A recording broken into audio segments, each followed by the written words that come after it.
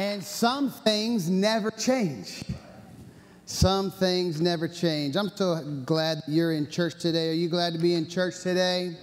It's a wonderful, wonderful day. As we've kind of gone about our service this morning, I was just thinking about how incredibly grateful I am for the team of people that God has put together in this wonderful church, and all the people that are up on stage and worshiping, and all the people that are in the back and handling all the audio and visual details, and Pastor Jim for his heart for prayer, leading us in communion, and Pastor Trent coming and leading our offering. We have a wonderful kids ministry overseer in Bree Beasley. Bree Beasley. Everybody give her a round of applause since I massacred your name.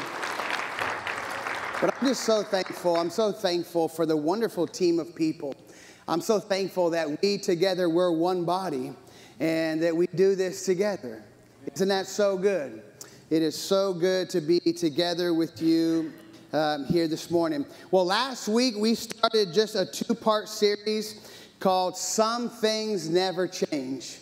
And there's a lot of things that do change. Your hairstyle, I got a couple of pictures. Listen, after last week, I didn't bring them, but I had a couple of pictures sent to me last week of hairstyles and a suit of something that you used to wear that, man, was really in at the time, but you wouldn't dare wear it today.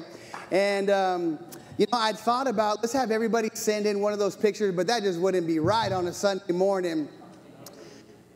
A lot of things change, and seasons change, and styles change, and sometimes our likes change, and our tastes change, and some of us, we love change, and change is very welcome to us. And there are some of us still yet that would rather things always stay the same. If you're one of those and you're loving this series, you're going, yes, keep it all the same. Some things never change. We talked about last week some amazing things that never change. Aren't you so thankful? I'm so thankful that as Pastor Jim led us this morning, the truths that he's sharing from God's Word, I'm thankful that those things never change. That is such a good thing. It's such a good thing that you and I know we can rely on the truth and the life of the Bible, that this will never change, that our community is going to change, and our culture is going to change, and what our government believes to be true will change, and laws will change, and all kinds of things will change. But the truth of God's Word will never, ever change. Come on, can you say amen? We talked about last week that Jesus Christ, He's the same yesterday, today, and forever.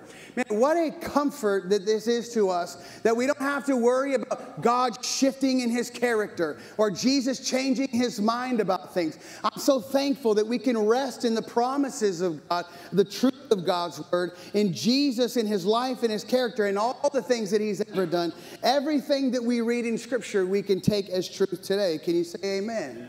I'm so thankful that some things never, ever change. And today, what we're going to talk about, that God's promises never change. Why don't you go ahead and open up your Bible.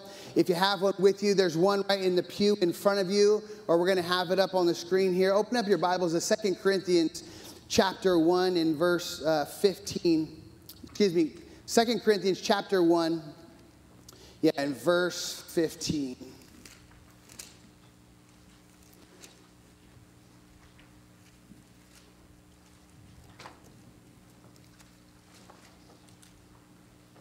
Excuse me, I'm all over the place. It's going to be 2 Corinthians chapter 1, verse 15. I put a sticky note in here, and I got myself all confused. Okay, here we go. You're probably there, but I'm not there. 2 Corinthians chapter 1, verse 15. Here we go. And it says this.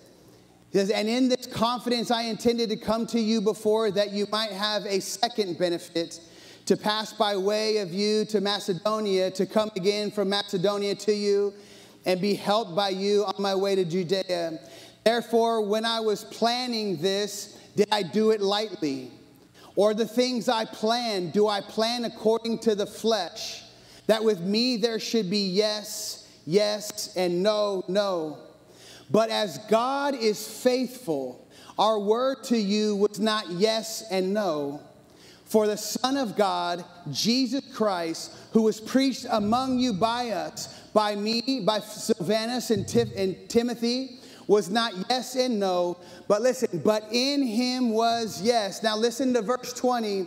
In verse 20 it says, for all the promises of God in him, in Christ Jesus, are yes, and in him, amen, to the glory of God from us. Come on, can you say amen this morning? For the promises of God in him are yes and amen. Now he who establishes us with you in Christ has anointed us in God, who has also sealed us and given us the spirit of our hearts as a guarantee. The promises of God are yes and amen. Isn't that so good? Aren't you so glad that the promises of God never change?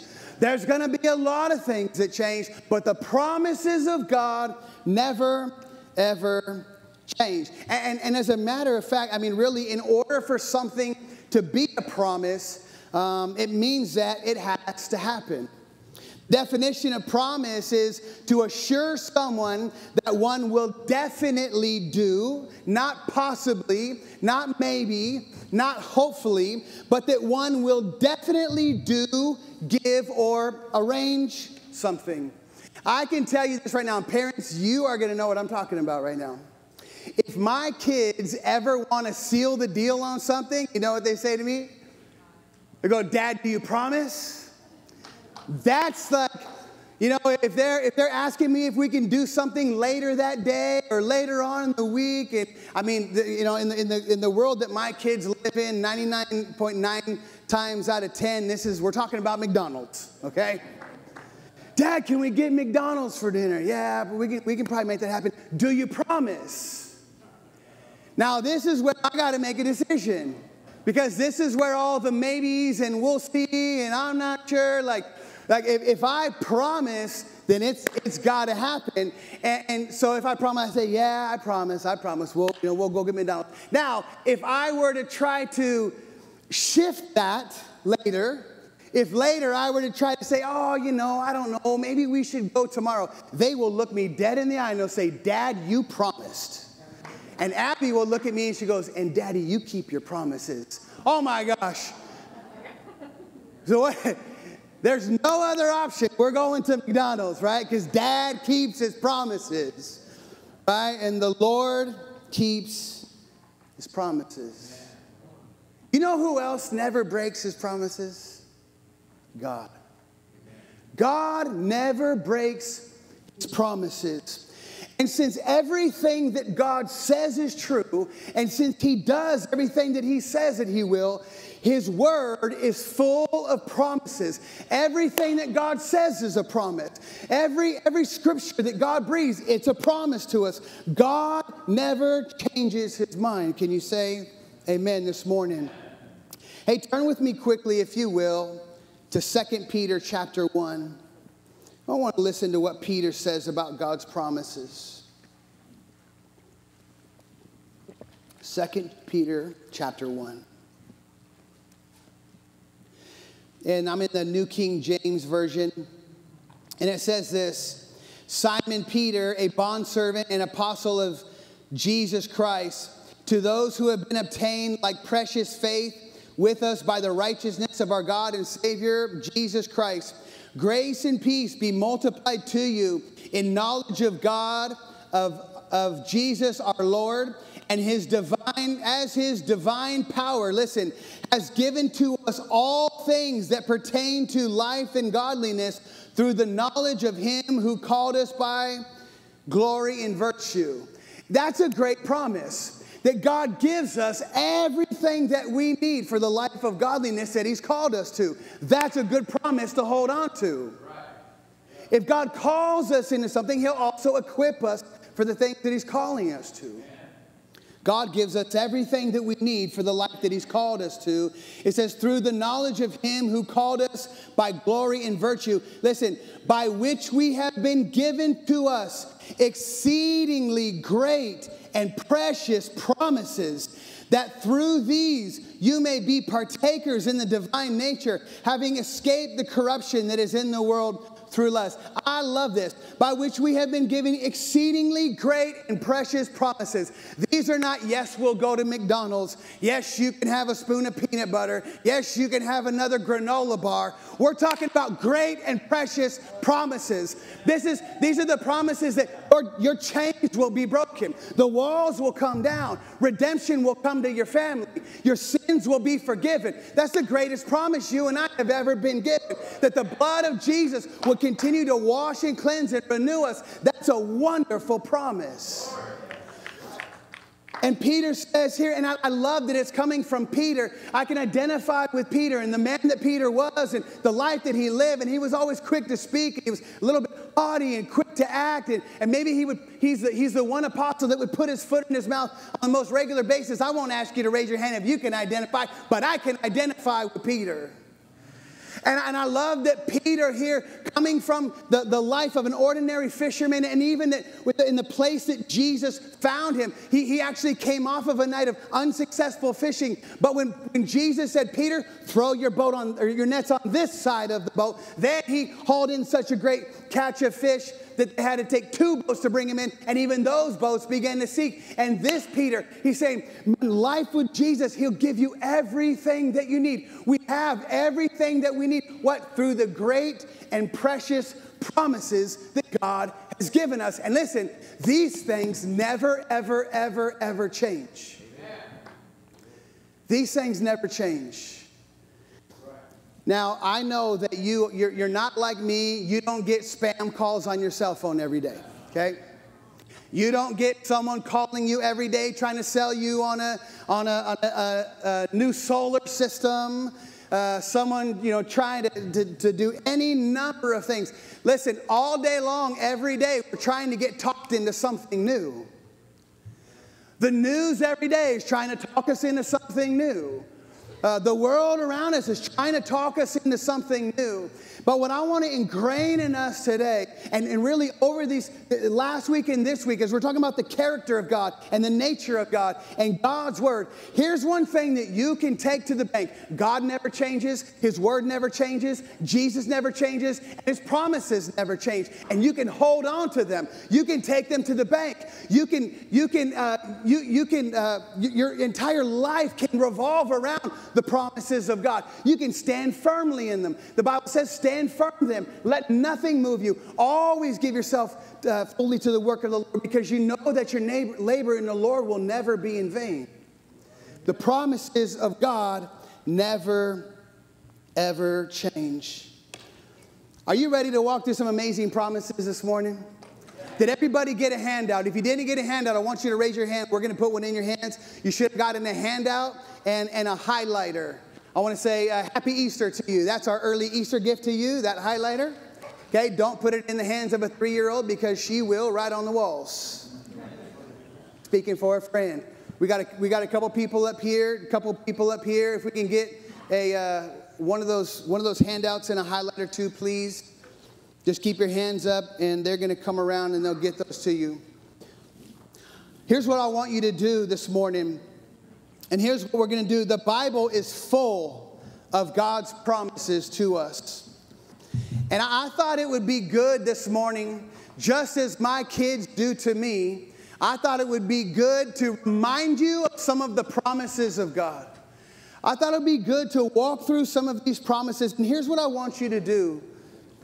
As we read through these, I want you to take that highlighter, and I want you to highlight the promises of God that you need to own for your life. Maybe some of the places where you felt really discouraged, or you feel like God's not listening, or God doesn't see you, or maybe you've given up on this one. Maybe you feel like God's promises haven't applied to your life. I want you to, as we read through, I want you to highlight a few of these promises of God that you want to lean into today. And we're going to speak those over our lives today. There are so many good promises. How many of you guys know that I had to take some of what I would consider some of the most powerful promises, but in order to lay them all out, we would have just had to just open the Bible and go page by page, right? Because every page is full of God's promises. You got your pen in hand? I want you to highlight as we're going to walk through these. And when something sticks out to you, when it ministers to your heart and maybe the season that you're in, maybe it's something you're walking through with your family, in your personal life, in your marriage, with your kids, with your job, in a relationship. I want you to highlight the promise for God, the promises for God that stand out to you. Here's the first promise. This is what we stand on. John 3:16. For God so loved the world that he gave his only son, that whoever believes in him would not perish but have everlasting life. Come on, that never changes. Aren't you thankful this morning? In 1 John 1:9, if we confess our sins, he's faithful and just to forgive us our sins and to cleanse us from all unrighteousness. Pastor Jim shared some of these truths with us already this morning. Isn't that an amazing promise? I love that he'll cleanse us from all of our unrighteousness. Not just a little bit, not just one piece. He cleanses from all unrighteousness. How about this? John 8:36. So if the Son sets you free, since God so loved the world that he gave his one and only Son, and if we confess our sins, that he'll forgive us and cleanse us from all unrighteousness. So listen, so if the Son sets you free, you will be free indeed. If the Son sets you free, you will be free indeed. Can I tell you, there is no such thing as kind of free? There's no such thing as kind of free. Even if something is really, really cheap, it's not free. You can't be kind of free. No, that's just really, really cheap. Free is free. And the Bible says, so if the Son sets you free, you will be free indeed. There is freedom to be found in Christ. Come on, can you say amen this morning? Jeremiah 29:11 says, for I know the plans that I have for you, declares the Lord. Plans for welfare, not for evil, to give you a future and a hope. Come on, that is such a great promise for us. Another version says, I know the thoughts that I think towards you. God's thinking about you. He thinks good thoughts about you. Philippians 4:19 says, and my God will supply every need of yours according to his riches in glory in Christ Jesus. My God will supply all of your needs, not necessarily all of your wants, not maybe your Amazon cart. My God will supply all of your needs. You can trust him in the difficult moments. If you wait on him, God will come through for you every single time.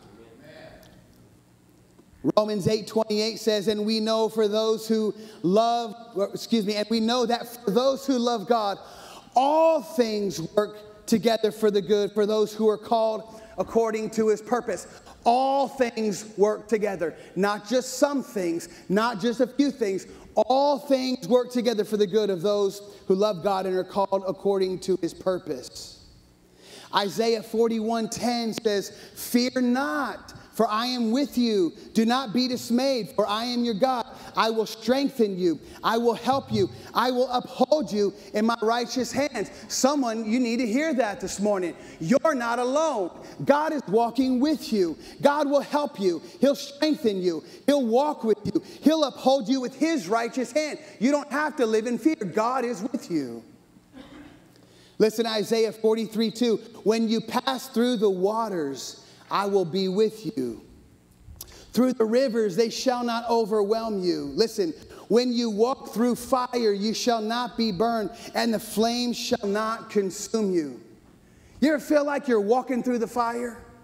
I was thinking about these three men, Meshach, Shadrach, and Abednego, and when King Nebuchadnezzar had made a decree that anyone who did not bow down to the statue of his image would be thrown into the blazing furnace. And I love that that these three men of God, full of faith, they said, we will not bow down to your statue. And even if you throw us in the fire, our God is able to save us. But even if he doesn't, we will not bow down to you. And so they were ordered to be thrown into the fire. But when they went into the fire, there was only three of them. The next moment, they stood back and they looked and they said, wasn't there only three that went in? Now there was four. Why? Because the Father was in the fire with them. And these four came out. Not a hair on their arm was burned. They went through the fire, but they were not burned. Come on, can you say amen? If you feel like you're going through the fire, hang on to the Lord. Hang on to the Lord. Call out to the Lord. He will be with you. Isaiah 40 and verse 31 says, but they who wait for the Lord shall renew their strength. They shall mount up with wings like eagles. They shall run and not be weary. They shall walk and not faint. John 14:27 says, peace I leave you. My peace I give you. Not as the world gives, I do not give you. Let not your hearts be troubled, neither let them be afraid. Psalm 84:11 says, for the Lord God is a sun and a shield. The Lord bestows favor and honor. Listen, no good thing does he withhold from those who walk uprightly. No good thing.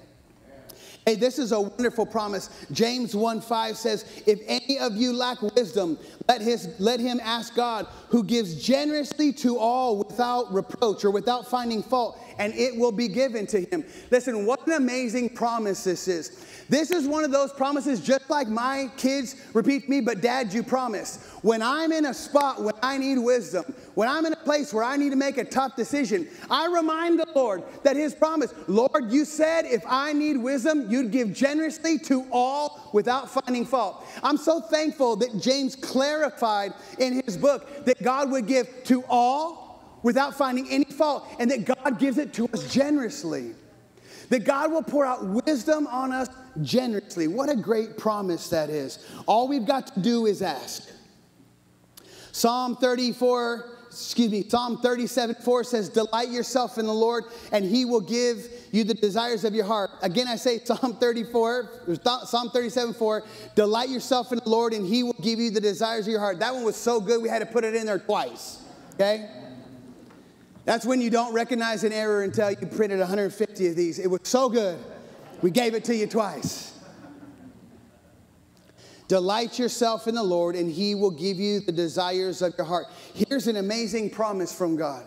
And we've talked about this before. What this doesn't mean, it does not mean if we seek the Lord and we worship him, he'll give us whatever we want. No, it's much, much, much, much, much better than that. It means that when we incline our heart to God, when we give him all of who we are, that he puts desires in our heart for his glory. That is so much better than God just giving you whatever, or giving me whatever I think I want. Because how many times have you ever thought you wanted something, later go, man, I'm sure glad God did not answer that prayer. I'm so thankful he did not give me what I wanted. Delight yourself in the Lord, and he will give you desires of your heart. 2 Peter 3:9, the Lord is not slow to fulfill his promises. Some count slowness, but is patient towards us, not wishing that any would perish, but that all would reach repentance. 1 Corinthians 10:13, no temptation has overtaken you that is not common to man. Listen, God is faithful. He will not let you be tempted beyond your ability. But with the temptation, listen, he will also provide a way of escape. This is a great promise. Come on, did you hear what I said? He will also provide a way of escape. No matter how tempted you ever feel to give in to something, and we're all there, whether it's something really, really difficult or it's a bowl of ice cream, we're all always there. There's always temptation that we face. And here's a great promise that God says he'll always allow a way out. There will always be an escape route. We'll never be tempted to a place where we just have to give in. God will always allow a way out. Isn't that good news this morning? Deuteronomy 31:8 says, it is the Lord who goes before you. He will be with you. He will not leave you nor forsake you. Do not fear or be dismayed. Isaiah 26:3 says, you keep him in perfect peace whose mind is stayed on you. Why? Because he trusts you. Come on, that's a great promise. you keep him in perfect peace whose mind is stayed upon you. Romans 8:38 and 39 says, for I am sure that neither death nor life, nor angels, nor rulers, nor the things present, nor things to come, nor powers, nor height, nor depth, nor anything else, listen, nor anything else in all creation will be able to separate us from the love of God in Christ Jesus our Lord. Now that is a promise of promises, right? There is nothing in all creation that can separate us from the love of God. I want to just pause there for a moment. Because we go through stuff and we make decisions and we get off course. And we sometimes we do these things over and over. And the more that these things happen, we can begin to feel like, the more that I'm messing up, then the less that God is forgiving me every time. Or maybe somehow I'm sliding down the scale of how much God loves me. But here's what I love about promises of God. Remember 1 John 1:9 says if we confess our sins, he's faithful and just to forgive us our sins and to purify us from all unrighteousness. Then Romans says he chooses to remember our sins no more. So when we go to God and we confess with a right heart, not saying sorry because we don't want to, because we're afraid of the penalty. That's a worldly sorrow. Godly sorrow is a sorrow that brings repentance, that we turn away from. But if we happen to fall back into that sin again and we go back to God and we ask for forgiveness, it's as if we're asking for forgiveness for the first time. So if you're ever being reminded of the sins that you have repented from, I want you to know it's not coming from God. God will not remind you of the things that you've been forgiven of. Come on, isn't that good news today? So good. 2 Peter 3:9, listen, the Lord is not slow to fulfill his promise, as some count slowness, but he's patient with us, not wishing that any would perish, but that all would reach repentance. Hebrews 10:23, listen, let us hold fast to the confession of our hope without wavering, for he who promised is what? For he who promised is faithful. I feel like that's a good time for us to give God some praise right now. For he who promised is faithful to us. Come on, God is faithful. And his promises never change. God's promises, his promise never changed. I was thinking about the nation of Israel. When Moses was leading Israel out of Egypt, and before they left there, God said, I'm going to lead you to the what? The promised land. It was God's promise for them. It was God's perfect place for them. And boy, they were ready to go. But then when they set out on the journey and things got tough and it was a difficult trek and there was like 2 million of them. Can you imagine journeying along with 2 million people and trying to keep everybody's attitude right? This was a difficult trek that they made. And because of their attitudes and turning from God and worshiping false idols, all these things, what was meant to be an 11-day journey turned into 40 years of wandering in the desert. 40 years. But here's what's amazing, is that in that 40 years, the promise never changed. There was never a time in that 40 years when God says, because of your behavior, because of your turnaround, I'm going to change the promise.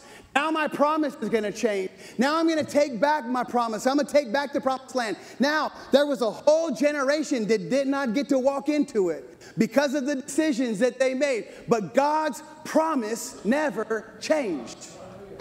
God's promise never changed. I want to ask you this morning.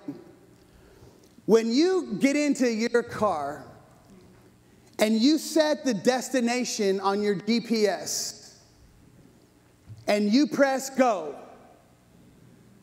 does your destination ever change? Do everybody use GPS? So here's what happens. When you lock in the destination never changes. And there's this, depending on who you've got, sometimes it's a sweet voice, sometimes it can be rather bothersome. That voice comes up and says, in 30 feet, turn left. Stop here. up here, and you're trying to figure it out, and it can be all over the place. But here's what happens. As the GPS is giving you instructions, and you come up to a street and it says turn left, and you turn right, what doesn't happen is that the GPS does not change your destination. The destination stays the same. Now, because of the decision that you made, you went right when you're supposed to go left. You went left when you're supposed, you bobbed when you're supposed to duck, whatever. Because of the decision that you made, now the direction to where you're going changes. But the destination never changes. And if I keep making, and now if I keep making my own decisions, and she's telling me turn left, and I'm like, no, I want to turn right.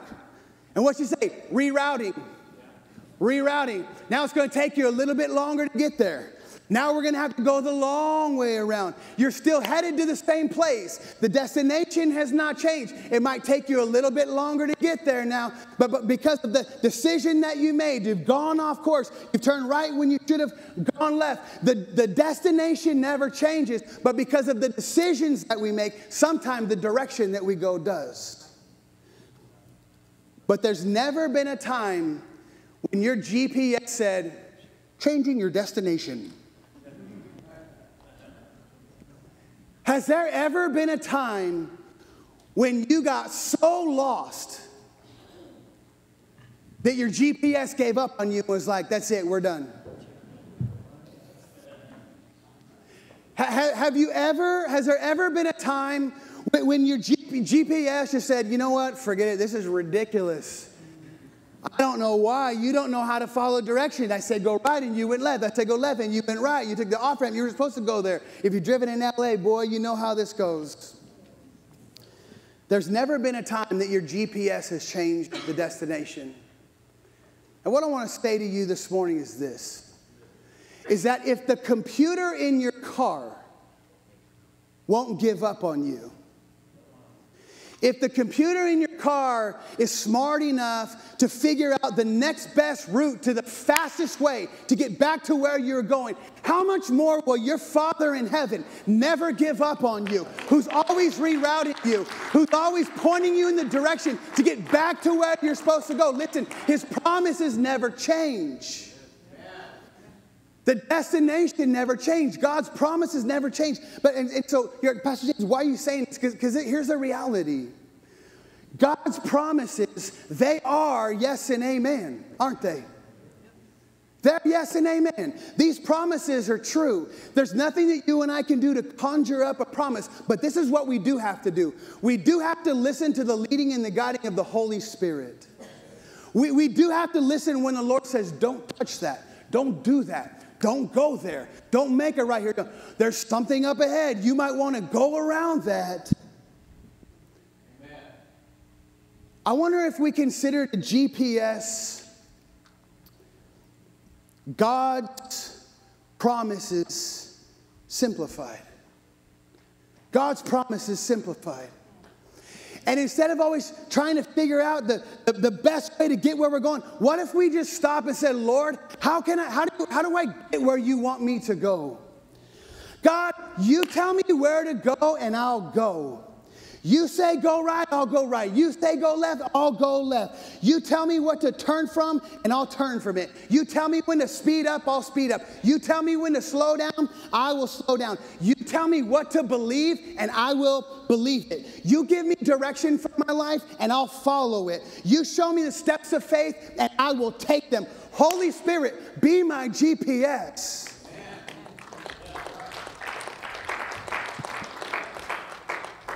Because each of us, if you've given your heart to the Lord, you've got the Holy Spirit leading you and guiding you inside of you, right? And the Holy Spirit is always whispering to us, go here. Hey, bless that person. Go pray with this person. Don't act like that. Hey, that wasn't right. you need to go back and say you're sorry. Whatever the long list of directions that the Holy Spirit will give us. And as we're following God's plan for our life, here's what I just feel like somebody needs to hear today, is that you have felt like you were so off course that the GPS has changed your destination forever, or that you've been given up on. And what I want you to know this morning is that the destination never changes. Maybe the direction that you've taken to get there, it might take it a little bit longer. And you've gone over some bumps and some bruises, and it's been a longer trip than what you would have expected. And just like the Israelites, they could have been there in 11 days, but it took them 40. But they got to the promise. And I want you to know that there is nothing that can separate you from the love of God. And that all we've got to do to get back on track is when the Holy Spirit says it's time to reroute. Okay, tell me where to go. Lord, I want to turn back to you. And it is the fastest route back to being on course is just saying, Lord, forgive me. I love you. My heart is yours. Now lead me and guide me in every single way. It's the fastest rerouting you've ever been on in your life. God, lead me and guide me. There were 12 spies that went into the promised land, and they all saw the exact same thing. And they saw God's promise for them. But when they came back, the report that they had was much different. And the way that they saw it determined the way that they experienced it. And 10 of them who said, we cannot do this. We can't go into this land. You know, it was a self-fulfilling prophecy. Because of their lack of faith, they did not get to go into the promised land. But those 2 men, there's only 2 men out of those 12 whose name you remember. There's only 2 men out of those 12 who some have named their kids after. There's only 2 men, Joshua and Caleb, that they stood up and they said, no, this is God's promise for us. Now, we can't do it, but we can. We can do this. Come on, with God, we can go into the promised land and we can take this for ourselves. And what I want to close with you this morning is that as you have your list of promises here, as you have gone through here and maybe say, you know, this is the promise that I'm owning. How many of you guys know that Joshua and Caleb, they had to step into it. They had to lean into it. They had to believe that God would give them victory before they ever saw it. And there were some dangerous things that they had to walk through. There's battles that they had to fight. And they didn't see the victory before they stepped into it. They had to step into it with faith. They had to lean into it and then allow God to come through for them. And what I want to encourage you today, I want to encourage you to lean into the promises of God. Gary, let me have you come. I want to encourage you to step into those things. And out of your list here, here's what I want to challenge you this week. Of your promises that you have underlined or you've highlighted and something that you're believing God for, I want to encourage you to memorize that scripture. I want to encourage you to memorize it and get it in your heart and repeat it over yourself. And when the situations that you're facing, when you need it, speak the word of God. Remind God of his promises to you. Come on, just like my kids would do to me. Remember, God, you said you'd never leave me. You'd never forsake me. Remember, God, you said you'll work all things together for the good of those who love you. Come on, God, remember that you said. Remember that you said. And your promises are yes and amen. Stand with me this morning, if you would. His promises are yes and amen. His promises never change. And I want to pray for you. I want to pray for you this morning, but I want to give you an opportunity. Maybe you've been in a place in your life where you're feeling like a little bit off course. And maybe the Lord's been trying to reroute you for some time. Or maybe you've walked away. Or maybe you've never said yes at all. Today is the best decision that you could ever make. The quickest, the fastest way to getting on course for your life, the fastest way back to the Father is just to simply say yes to him. I want to give you that opportunity with all of our heads bowed and our eyes closed this morning.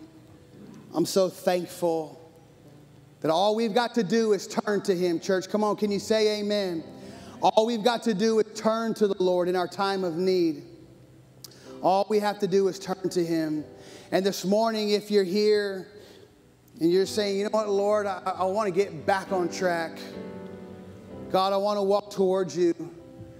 It's been lonely. It's been difficult. It's been scary. It's been hopeless.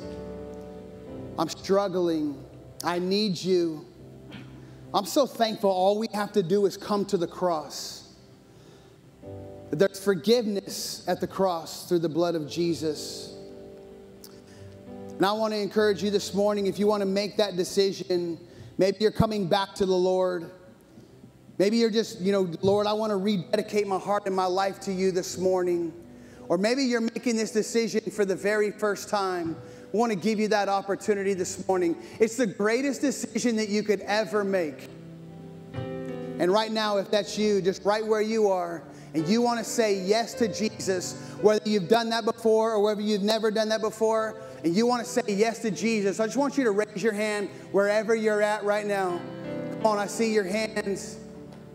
I see your hand. Wherever you're at right now, you just want to raise your hand and say yes to Jesus. And this yes this morning is, Lord, I receive your promises for me. I turn from the sin in my life. I turn from the difficulties. I turn from the distraction. I turn from the road that I've been on, and I'm turning towards you and believing your promises for me and for my life. I know you have a wonderful plan for me, and that your promises are yes and amen.